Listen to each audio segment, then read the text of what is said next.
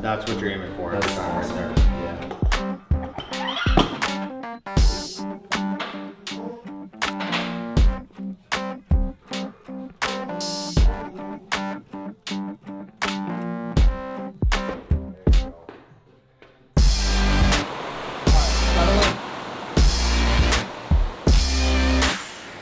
The whole point of this is to hurt. Come on, Joe. This is what you came for. Let's go. It's worthwhile. Let's go.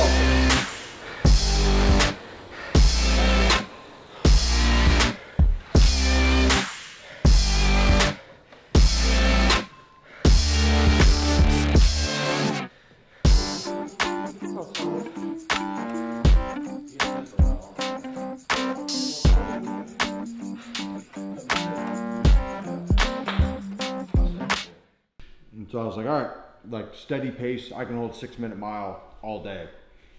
And so then I just had a brain fart. And as I'm going, it's like, all right, 16 minute mark, like finish line is right around the corner in the next 2 minutes. Not considering like you're doing a 14 minute mile, 5 minute mile, 14 minute mile, 5 minute mile. And so then I put the pedal down because I was like, yeah, I think I hit all the landmarks that he drew. And then I got to one that I was like, oh, I know definitely where this one was on the map, and we are nowhere close to the finish line. I know which one you're talking about. And so I throttled way back. And so I kept you in sight. And then I remember like once I like got my heart rate back down, got my legs flushed out, got on your tail, and I knew no one was even close to either of us behind. So I was like, all right, I'll let you dictate the speed. And I know. I was irritated. Because our goal was like, if you're going to pass someone, pass them at the end. But our other goal was we're going to sprint. When it's downhill, we're going to run fast. And if it's flat, we're going to run fast. But uphill, we're going to cruise. And there was this huge down. It went like downhill into like a big flat. And I was like, time to push. And I was pushing and I was gaining on you. And I'm like, frick, like, what plan do I follow? Do I stick with my run fast in the downhill, or do I get him behind you? And I was like, oh, maybe I'll pass him and he'll run back in front of me. Nope. Not until it was too late. Yeah. Remember we were walking up to the warm-up area and you asked me if I was good at hill runs? I was like, I'm better than you. I was like, how are you at them? You're like, I'm fucking amazing. I remember that. Walked right past me. I was like, shit. I never knew that until I told him that on the way here. I was like, really? You said that? I was like, what am I supposed to do? They're a little weakness of mine. I'm not telling them that. I was just like, I'm fucking great at these. I will remember that at all. Well, and then we got to the top and you're like, Medeiros, where were you? And I was like, I got nothing.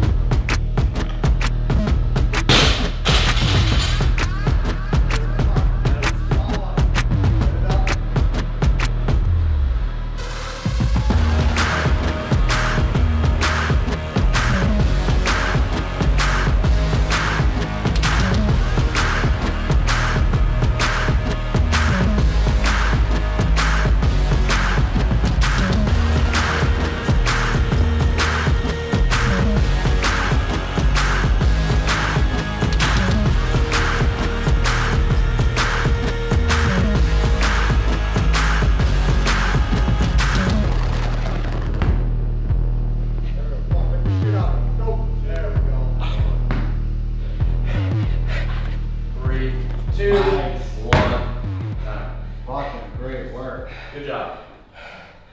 Are you cramping on that left side? Your calf? As soon as I saw that first kick, I was like, oh, I know that. I was familiar with a couple names, top 5 There was Samuel Quant, Jeffrey Adler, Noah Olson, and Justin Medeiros.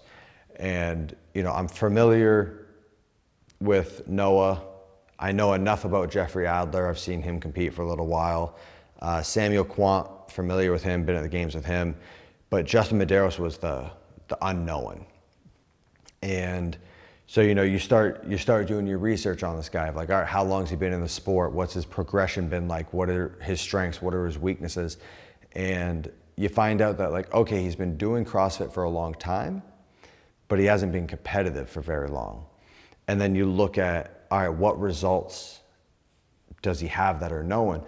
And he really just broke onto the scene at Filthy 150, and he had one hell of a performance. And I think that was back in January. It was super early in the season, however long it was. And then there's nothing on him since then. And, you know, you start looking at his age, you know, he's 20, 21 years old. He competed, you know, 8, 9, 10 months ago, however long ago it was. And it's like he kind of burst onto the scene then, and then he kind of disappeared.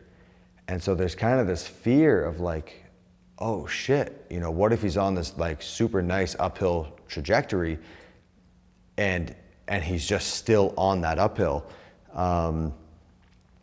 And like, I don't know what his numbers are. They're like, he's relatively unknown compared to all the other guys. So it's like, you know, for the last bit going into the games, he's the dark horse, he's the unknown.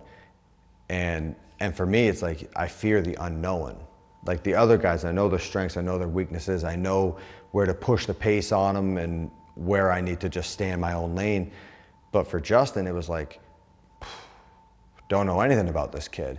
Event 1 of the games, I think that was a very impressive performance for him. I remember going back and watching the footage after the fact and being like, oh, okay, this kid's the real deal. Because, not because of his score but how he paced it. He stayed very consistent, if not sped up during the muscle ups and shoulder overhead, but then it was how he was receiving the shoulder overhead even when he was under fatigue. That movement pattern that he had, he was using purely his legs. There was no upper body pressing on it. He was meeting the bar right at its very apex, so he was being super, super efficient with the movement. And able to speed up. So it's like, oh wow, you're a rookie and you're able to pace the row that well and appropriately that you were able to speed up on the rest of the workout. His muscle ups were super clean. You know, he's definitely not a small guy. He's a little bit bigger than me. And then his efficiency on those shoulder overheads, that the first rep looked the exact same as the last rep. And I remember seeing that and thinking, okay, like this kid's gonna turn some heads.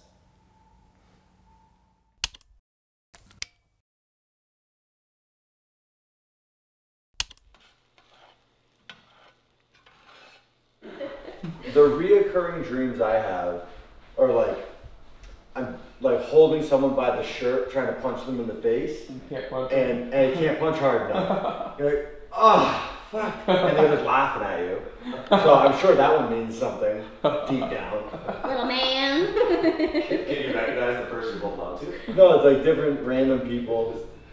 The most vivid dream I had recently was that I thought I woke up from a dream that was the last 8 years of my life. Like I woke up and like CrossFit wasn't a thing, the CrossFit Games weren't a thing, and I was like, oh man, I thought I had life figured out. Like I was good at this thing. I was world champion a bunch of times. And someone's like, okay. And the person I'm telling you is like, you're an idiot. And I was like, wait, I have a desk job? No. Yeah. So that's what goes through my head at night. Like to beat people up. Oh yeah. But then like you fly, but then you like can't fly, so you're like trying to fly. It's not working anymore. Just kind of like you can't punch someone. But mine's like I can't fly anymore. I don't dream at all. That's I'm also though. Matt is the type that he'll lay down. He'll be like super tired. He'll lay down and immediately be like, time to figure out life. Whereas I'm like last night I had my cup of beam. I'm leaning on the counter being like, hey, it's time to go to bed. Like it just hits me and I'm out. And then as soon as my head hits the pillow, I have zero trouble falling asleep. Like I am just out. Yeah. 4 rounds of 25 cows, 25 wall balls. Just trying to learn as much as I can from Matt. I mean, I think obviously he's the best to ever do it, and I think that's for a reason. I think how he trains and mindset and training and like how he goes about each workout, I think that's something that he does different than anybody else. So kind of coming in these 4 days that I'm here is just kind of soak that all in. And I think everyone has those couple workouts where they're like, that's gonna stick with them like forever. There's like those grueling workouts, and I could tell he was looking forward to kind of putting me through some of those tests this week. The year that we fell off the cargo net. Yeah. As soon as my hand slipped, I had been training myself to like, no matter how shitty the situation was, find the silver lining. Yeah. You know how like in a split second you can have like a whole fucking narrative in your head? Yeah.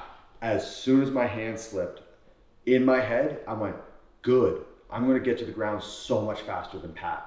And then before I hit the ground, I went, no, you fucking idiot, brace. Like you're about to die. And I was like, good. I got down so much faster than him. And then he fell, and I was like, son of a bitch. Yeah. His phone was still hanging. Yeah.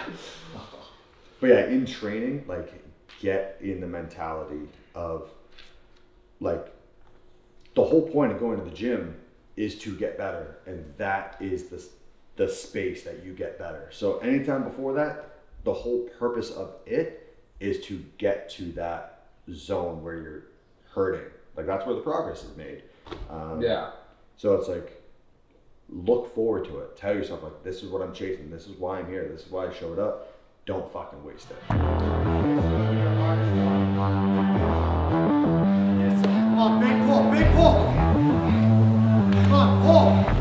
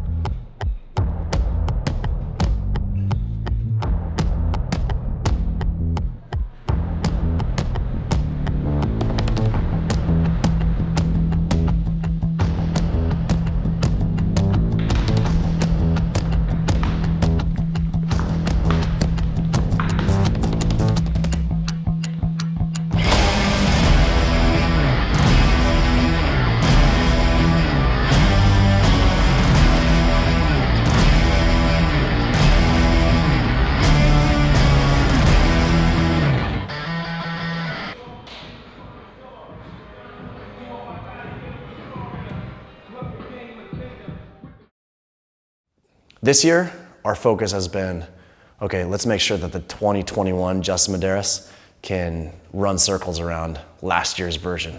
So, you know, we haven't spent a ton of time looking at like, oh, this guy does that or this athlete does that. It's more like, hey, if we can improve the Justin Medeiros from last year significantly in every facet of competition, then we know that the potential to do well at this year's CrossFit Games is there.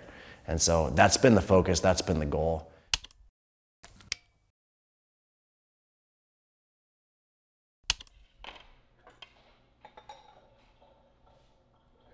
I would take someone that is weaker but has good technique over someone that's snatching 300, 310 inconsistently. Yeah. I would take the person with good technique every time. Yeah, so I think today if we can work some snatches, I mean, like we went through the clean, so I'm assuming most of the stuff that's happening in the clean is also going to happen in the snatch. Like you have good technique, but there's just some little things in there that we can work on. Yeah. Just judging from at the Mac, that 285 snatch, it just looked like it crashed on you a little bit. Yeah. So we'll kind of work on that. We good? Yeah. Let's get after it. Give me a second, I'm trying to select the appropriate weapon. Watch who you stepping, them snakes all around, you know they connected.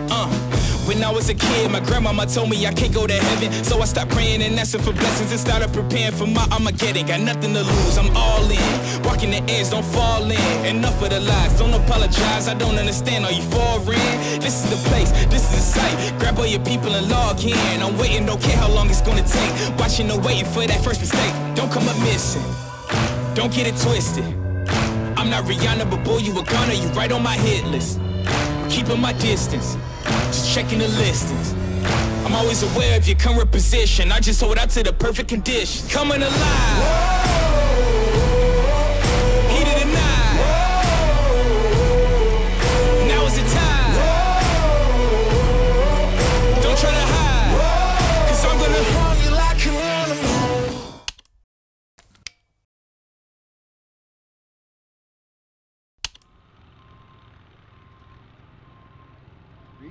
Your body will panic because it doesn't know when its next hit of oxygen is coming. Yeah. So same thing with running. I always like exhale.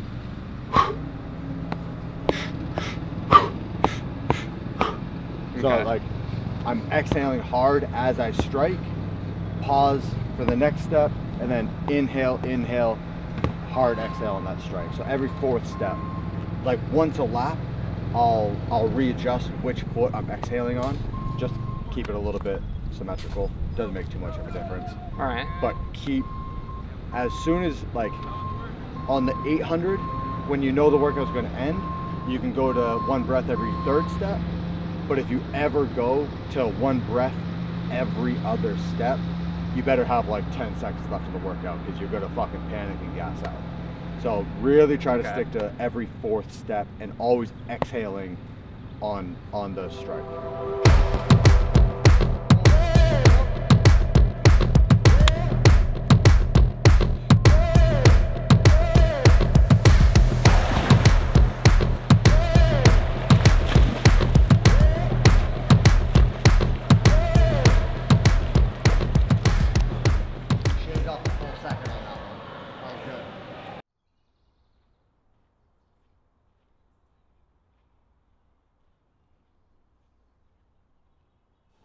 If you had to rank one over the other, The Office or Always Sunny? Oh, come on. You know. You know the answer.